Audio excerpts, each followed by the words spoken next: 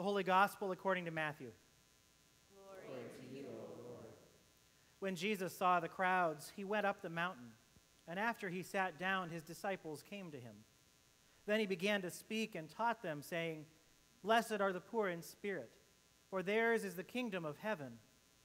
Blessed are those who mourn, for they will be comforted. Blessed are the meek, for they will inherit the earth. Blessed are those who hunger and thirst for righteousness, for they will be filled. Blessed are the merciful, for they will receive mercy. Blessed are the pure in heart, for they will see God.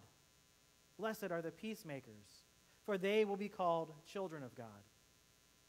Blessed are those who are persecuted for righteousness' sake, for theirs is the kingdom of heaven. Blessed are you when people revile you and persecute you and utter all kinds of evil against you falsely on my account. Rejoice and be glad, for your reward is great in heaven. For in the same way they persecuted the prophets who were before you." The Gospel of the Lord.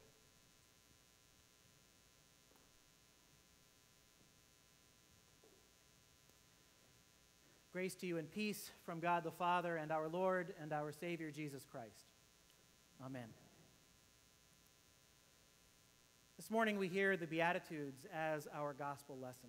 We hear a lot of blessed are, blessed are, blessed are, blessed are. The first question that this passage always ends up bringing to my mind is, what does it mean to be blessed?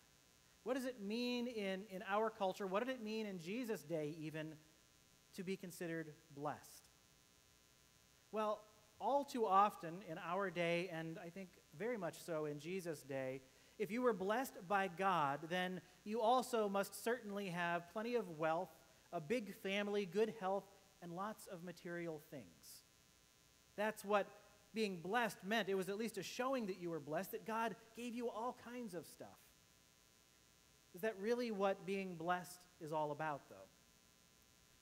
That same word that in the Beatitudes gets translated over and over and over again as blessed, in many other places in Scripture, that same word is conveyed as happy.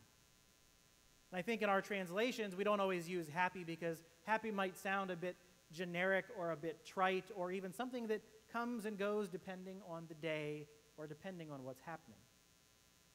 But translating that word as happy, it's not a happiness of sunshines and rainbows. It's not just an outlook, an optimistic outlook that can go away when bad things happen. In fact, I think one of the things I love about the translation when we think about it as happy is that when you put it in this context, I think it points out how that happiness has to come from somewhere else.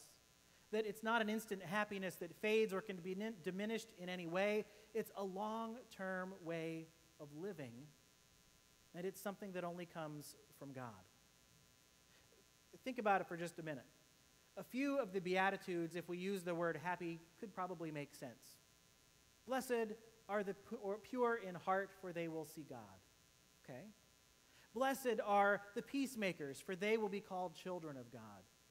We can be happy for those things. That's great. But there are some other things in here. Happy are the meek. Happy are the poor in spirit. Happy are the persecuted. Just like the prophets of the Old Testament who conveyed God's word and were put to death for delivering unpopular messages.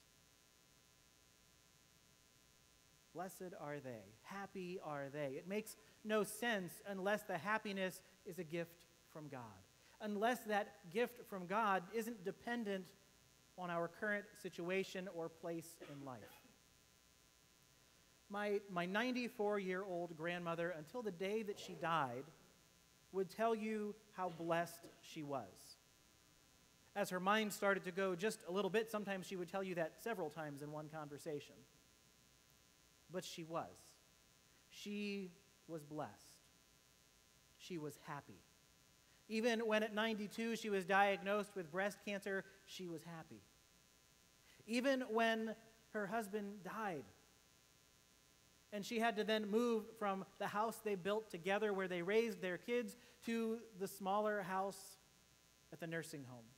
Later to assisted living, and eventually even to that place where it was just one small room of skilled nursing care. she was happy. She was blessed because she knew something.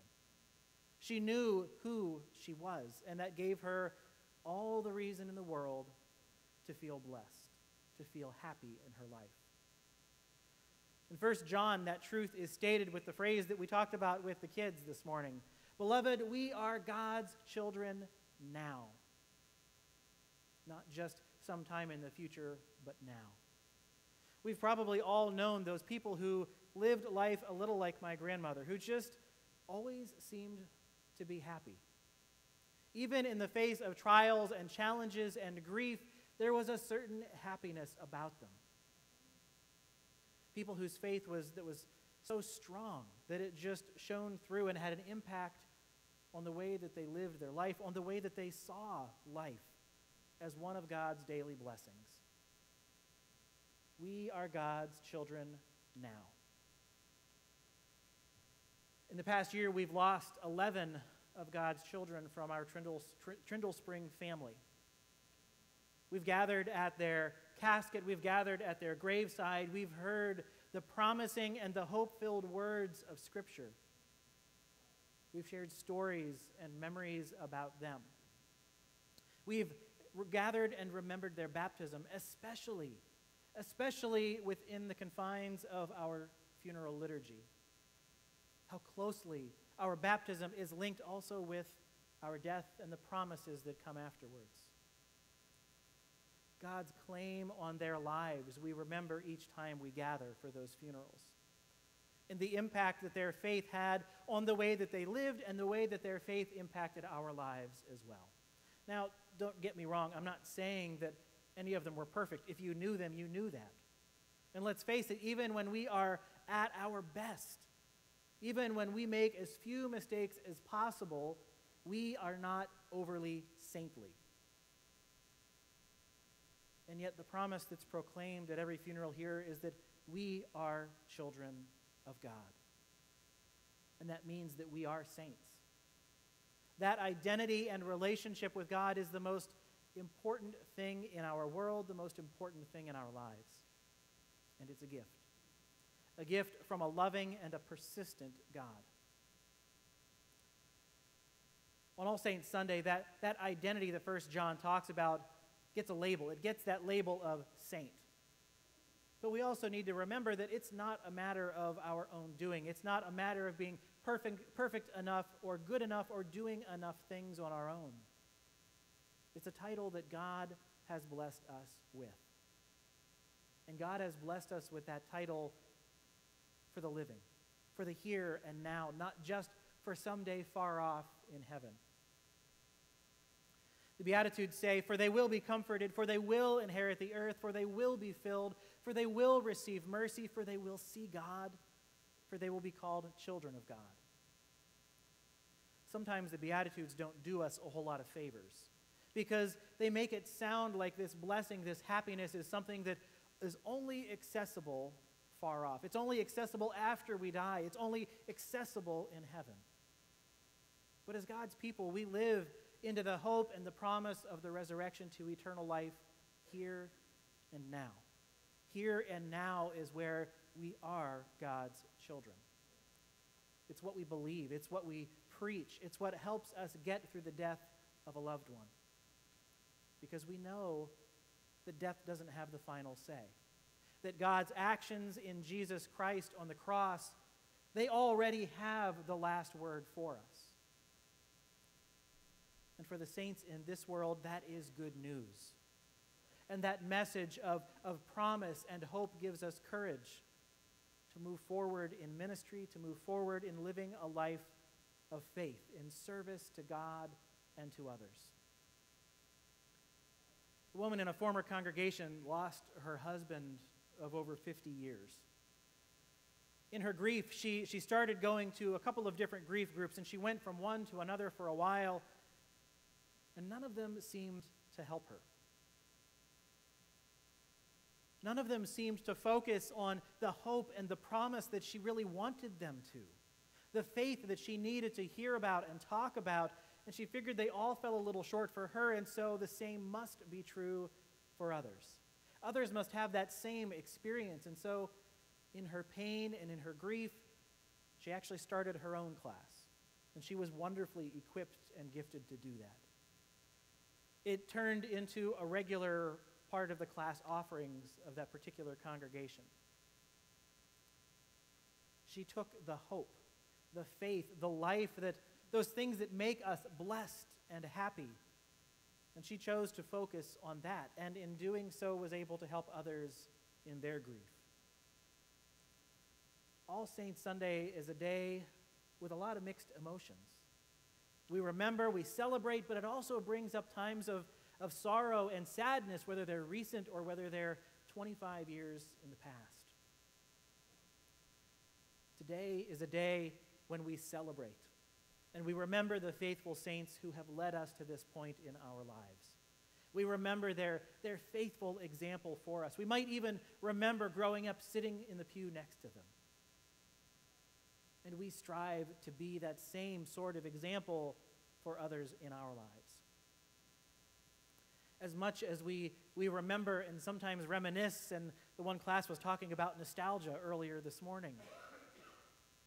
As much as we need to do those things and they can be helpful, it's also necessary for us to hear again that we are God's children now. We are God's saints now. And there's still work to be done, things to do, and it can't wait. The list of things that Jesus talks about with his disciples, it's a tall task as you look down through the Beatitudes.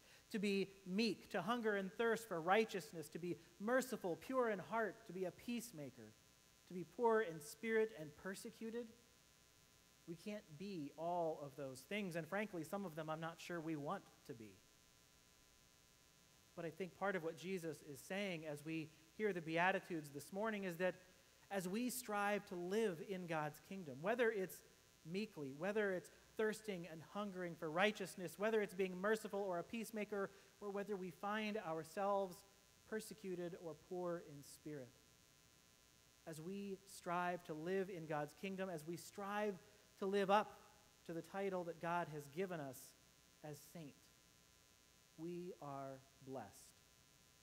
We are happy because we know the immeasurable and sometimes unexplainable love of God. We are blessed. We are God's saints, here and now, today. So we can't wait to feed the hungry or comfort the grieving, tend to the sick or the lonely, or standing up for the vulnerable.